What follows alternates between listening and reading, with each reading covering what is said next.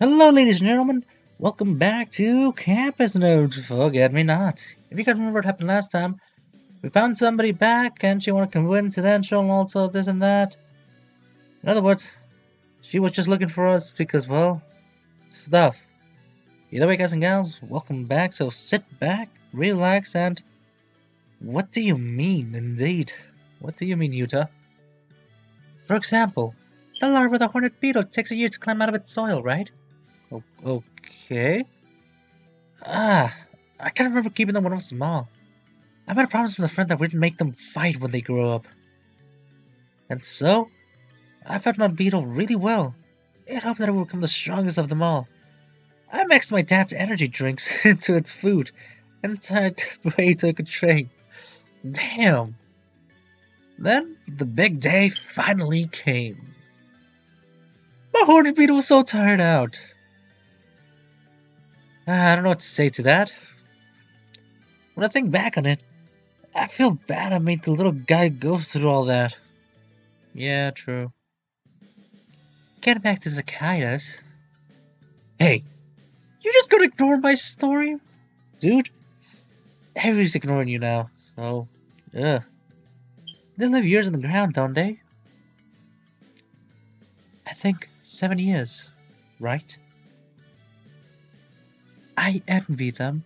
They get to sleep in a comfy patch of soil for 7 years. Well, you could do that right now if you want. They aren't just sleeping, and they're special species between 2 to 5 years. Really? That's what having those great to graduate on the first go. And those that need to repeat their years again and again, like Togi-chan-san. Like Togi-chan-san.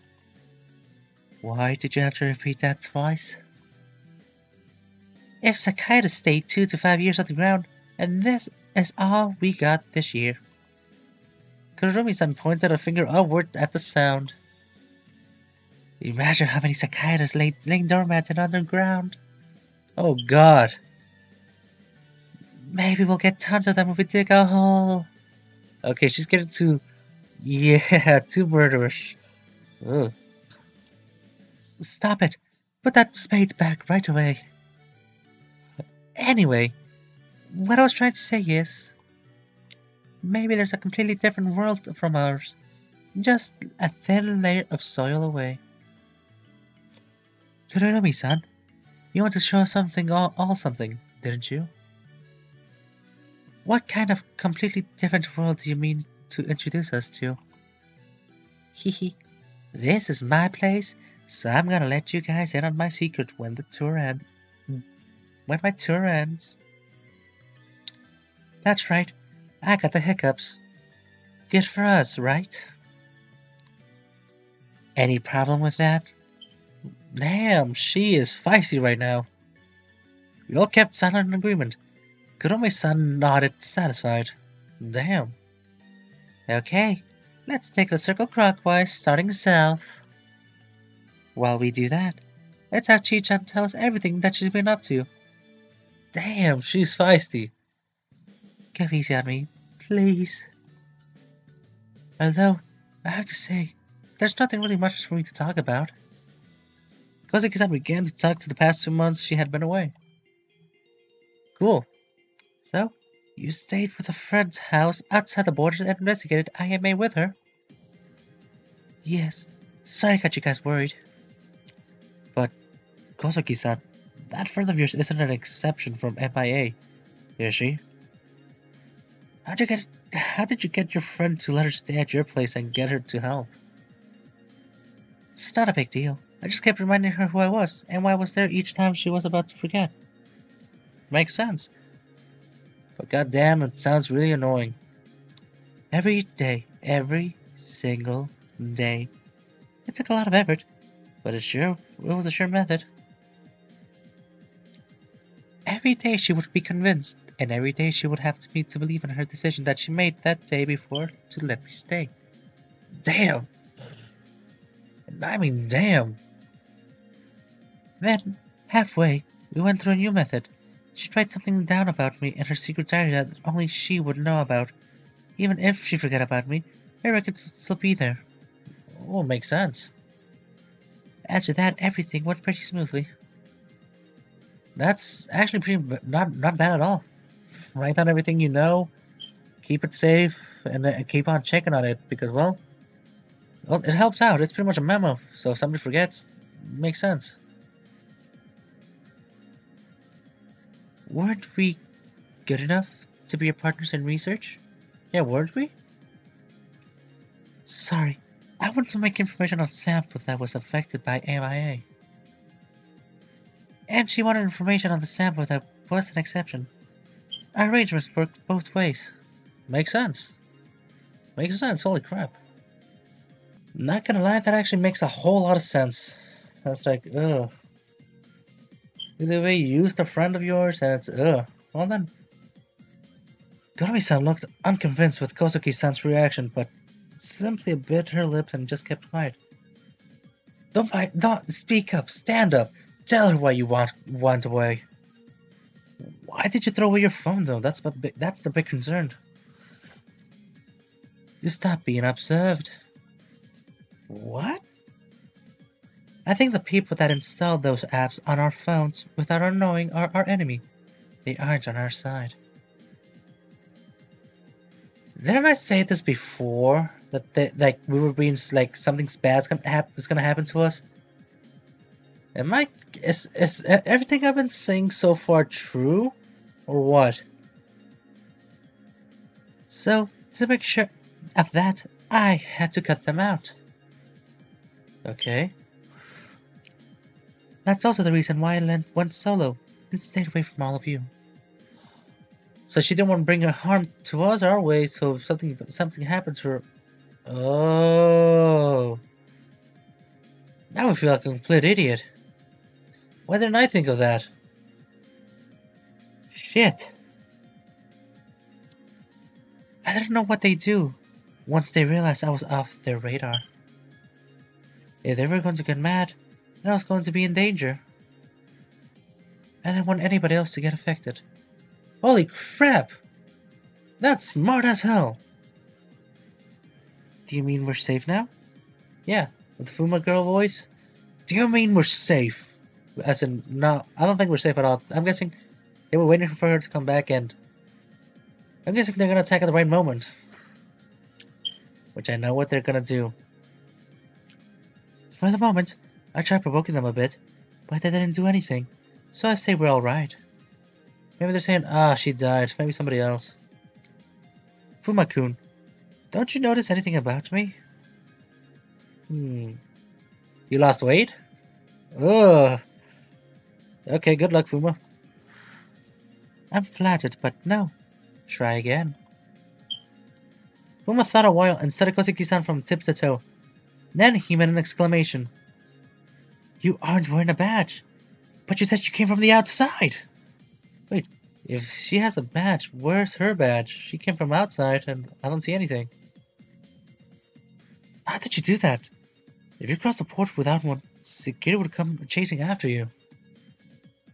I promised a friend that I'd keep that a secret. She'll get mad if I told you without a proper price. Now that I've explained myself, I hope you understand when I disappeared and how I became back after all this time. You know what? I'm saying something bad's gonna happen to us because our grammar is fucking up, so I'm saying something bad's gonna happen. I understand, but I'm not convinced. Okay, let's see what happens. Come on, Togi-chan. Say something. Me? Alright. I happen to see that Shion-san came back fine. I don't really care what to hear she doesn't want to talk about. Yeah, true. But again, it might be something vital, something not. Who knows? Thanks. I'll just say I'm infinitely interested in this friend of yours. She's really different. We have similarities, but she insists on knowing everything about the world by herself. Greedy, right? That sounded a bit like Kosugi-san, who always declared that she would only believe in son of a bitch. Sorry about that, guys. I just had a phone call, and it was spam. So let's keep on going forth. That did sound like a bit like Kozuki-san, who was always declared that she would only believe in what she saw with her own eyes. Goddamn phone with spam now, freaking making me all lose my grammar no more. I think I'll get along with you two. Kirika-kun, I'll introduce you to sometime. My friend, Misuki-chan. That's all I have to say for now. I'll fill you in on anything new I learned from now on, so... Forgive me, please? With your big bushy eyebrows? Sure, why not? Since you asked so nicely. Oh, Fuma, you're a good boy. I somehow had a feeling there was an important question I had to ask, and are we gonna ask it? Then I remembered that little boy, Takuma-kun. He was probably outside the perimeter now, which, again, he might have forgotten about us. I hadn't met him since. I wonder if he still remembers me. Let's see what happens. Togi-chan, Togi-chan. What's wrong? You sound gloom. Togi-chan, aren't you hiding anything from us, are you? Every woman has a secret or two, you know. Ah, shit, she is hiding something from us. Ah. I believe you. I believe you too. Don't we make a pair? Damn! Togi-chan said and winked. Ah, damn you. I don't know why, but I'm guessing she likes using a lot of sarcasm against everybody, doesn't she? Now that Jian-san's back, why don't we all call the scene and all enjoy the scenery? God damn it, I feel like your sarcasm's going overboard a little bit right now. I suppose we should. Let's go. But wait. What now? Sorry, I need to go use the toilet. Oh god. Can you go all ahead without me? Hey, but you're our guide, yeah. Togi-san's a free soul, but Kurumi-san isn't any worse. Yeah, Shion-san is pretty independent. I guess that's how our party goes. Again? Ugh. Let's hope nothing bad happens. In the labyrinth of flower and knowledge. Oh god, I feel like something bad's gonna happen. Oh shit. Nobody would imagine that there would be such an open space behind the fortress of trees. Well, at least we're not in the Fortress of Solitude. The tip of the greenhouse could be seen from the main street. But when we walked in, we realized it was just bigger than it looked. It was like walking into a crystal pyramid. Well, I've been to the luxuries, and it's pretty cool. It is a walking pyramid. It is technically, it's a hotel pyramid, but still, it looks really crystalish outside. Tropical plants grew in the greenhouse. That place felt completely detached from the other world we lived in. A different place. A world in between worlds. Wait. You're saying that we're in a world between worlds? Are we inside a dream? Are we inside a dream inside another dream? Holy crap, I'm putting too much effort into this. Let's keep on going forward. A different world. A term popped up into my head. Once I stepped into the glass house, filled with plants, each representing a collection of knowledge. Holy crap, we are thinking of Inception. Each plant that grew inside, every tiny leaf was information. Wait, every tiny leaf was information about a faraway place and time. Every tiny leaf was. I don't know what, but I have a feeling that this is wrong in more ways than one. Either way, let's go forth. I wonder what we would learn from this place today. What would we learn? Every tiny branch was a symbol of a choice we could make and a trigger that would lead us to results we could never farm with. This place brought such thoughts to the mind. Well then, I'd say that those are good kind of thoughts. At the same time, like, who knows, plot points. The time we spent apart gave us a chance to rethink the situation that we were in. The answer to this was almost taking shape. Kurika-kun, what's wrong? Nothing. If I told Kosuki-san what had been going on in my mind, I'm sure she was going to laugh at me. Well, we could laugh back at her with her giant bushy eyebrows. Which is the me or is it clipping through the hair? Ha. So starting a completely different topic. Kurumi-san's kinda late. Maybe she couldn't figure out where the greenhouse we went into. Fuma-kun, do you mind going to pick her up? I'll go too. No, boy. You're going to take my arm and go on a stroll with me. Togi-san grabbed a hold of my arm. What's going on? I need more of you to replenish what I lost this week. Wait, what? More of... Wait, what? You need more of what? Oh. But he thought about it a couple of seconds. Oh, boy. Just a week? I had to wait 2 months. Whoa. What were you doing on when time skipped? What? I mean, that's not what I meant. No, I mean, Masayumi-san, I haven't seen you in 2 months. Don't you need to stick with me? Shion-san, you're falling apart. I'm not going. I'll stay here. No, you can't. Leave. Yuta? Oh shit, we do have an option. What should I do? What should we do? Huh. You know what, I'm gonna save here for a little bit and let's see what happens because I'm kinda scared if I stay with them something bad might happen to us. Same thing, something good. And something, if I do go with Fuma, something bad might happen. Or something even worse. Guys and gals? I think I might go with Togi-chan-san and Kosuki-san. Fuma. Sorry, man. When you gotta go, you gotta go. Blast it! Fine! I'll go get Kanchan myself. I hope you get punished for this. So he got jealous we got to stay with 2 girls. Holy crap. Boomer ran away as he cried on his leave. We hurt our best friend's feelings. Look there, boy.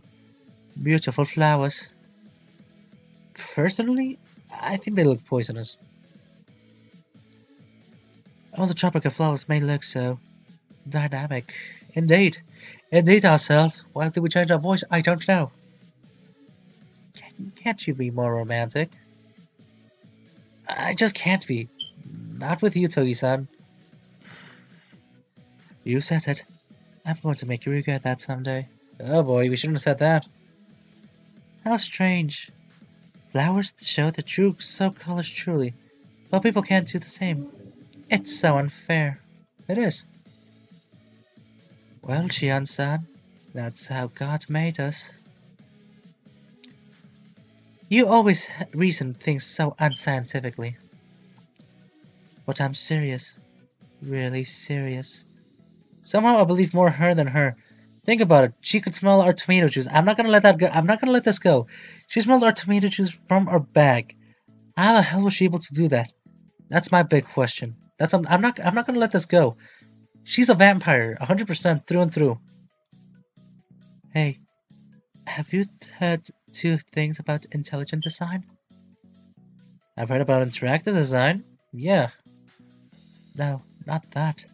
It's a hypothesis that something of a higher intelligence made a basic structure of life form, like our DNA, and planted us on Earth. I had gene theorists would have overthrown ideas like those by now. There are scientists who believe in religion. True. I'm not averse to the idea. Why? When we opened up a human's body in class, you only think that we saw sorts of organs, vessels, and flesh. There wasn't a soul to be found. That's sad, isn't it? Well, coming from the girl that has no soul. Wow. So, I decided to believe something like a god must have hidden our souls away, someplace in our bodies. It's not like I have proof, but they do say souls have weight after all. Weight? Yee, now you're gonna scare her. An American doctor, an American named Duncan MacDonald did an experiment. He found that the body upon death was 21 grams lighter than it was alive. They say it's because the soul had left the body, you know. That isn't proof. A human's weight is never the same for the time factors. Factors like breathing and even sweating could change body weight. But actually, can it? It's easy to dismiss the idea, Chion-san. It's just that I don't find it strange even if it's something like a soul or a god that exists in this world. Even if we can't observe it. Damn! How about you, Chion-san? Don't you think it's more fun to believe in possibilities instead of denying everything all the time? Damn, she got her good. Why do butterflies and bees find flowers? Oh god, no, I don't want to have this talk. Oh god, no. Kozuki-san muttered after a stretch of silence. Right. They say it's because insects have a sensitive reception for light, and they are able to sense a wider range of infrared and ultraviolet rays. Maybe to insects, flowers are far much more beautiful than we see with our own eyes. If there's a world made from a completely different spectrum of light, even if it's right next to us, we can't see or acknowledge it. I suppose that could be the possibility. Yup, romantic, right? Looks like you're all having fun. What are you talking about? Whoa, Kurumi-san, since when were you here? Where's Fuma? Fuku? I didn't see him on the way. You must have missed each other. Yep. I suppose it's our turn to go pick him up. That's uncharacteristic of you, Togi-san, to suggest that. And Togi, something's completely off. Okay, then I won't go. I'll stay with you, boy. Togi-san latched into my arm again. I had a feeling Togi-san was staying close to me than usual. Something's off then. Something's completely off. Why don't you go? He just gave you a compliment. I'll do whatever you ask of me to do, boy. Okay. Guys and gals, I think I'm gonna end this here. Because, well... should we go fight for him ourselves, or should we go? Or should we let Togi-san go? Which I know if we let her go, something bad might happen. And if I'll go, he might rape us. But either way, guys and gals, my name is Knight. And I don't know what to do after this because, well, I don't know if we'll go or not go. But if you liked the video, hit the like button and share this with your friends. Also, hit the little red button out there to subscribe for more videos like this. Until then, guys and gals, my name is Knight. And I'll talk to you guys next time. Later.